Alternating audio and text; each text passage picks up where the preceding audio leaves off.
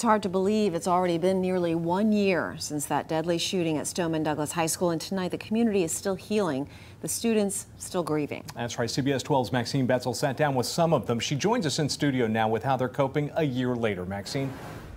Well, for some students, it feels like this past year went slow. Others say it flew by. But all of the kids I spoke with are just trying to do their best to cope with everyday life now.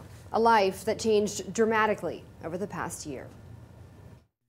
Most people got better, but I feel like I got worse. It's been said. But then you look at the date, it's like, wow, it's already 1 year. Time heals all wounds.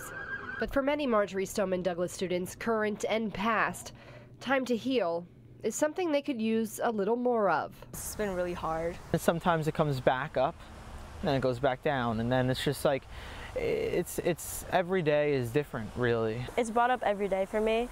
Like, people ask about it, people talk about it. Even now, 1 year later. Out of nowhere, like, I started feeling really guilty that I wasn't the one that was shot at the school. Memories of the day a gunman stormed into Stoneman Douglas, killing 17 people, still haunt Shannon Lee. The sound, the smell of the gunpowder, just seeing my friends laying there covered in blood, and then walking out of the building, seeing people laying there.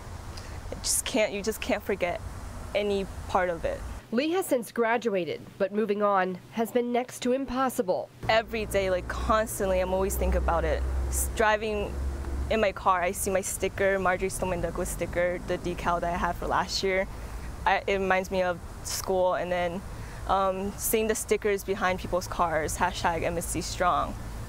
You just can't stop thinking about it. Lee lost 2 of her friends who died right in front of her eyes. They were really sweet people. Nick, he wanted to go to Olympics, and he's a swimmer. Yeah. And Helena, she's really quiet, the really sweet girl in the class, always smiling. On Valentine's Day, the community will remember Nick Dworet, Helena Ramsey, and the other 15 people who died, each in their own way.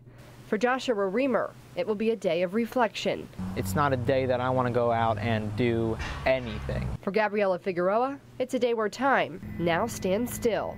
I'm just going to be thinking about how, like, what I've been through, what everyone has been through, and, like, just what happened, how, like, that day was supposed to be a day full of love, and now that day is full of hatred now. Thursday is certainly going to be a tough day for all of the students. While many tell me they have taken off school, others do plan to participate in the day of service scheduled at the school that day.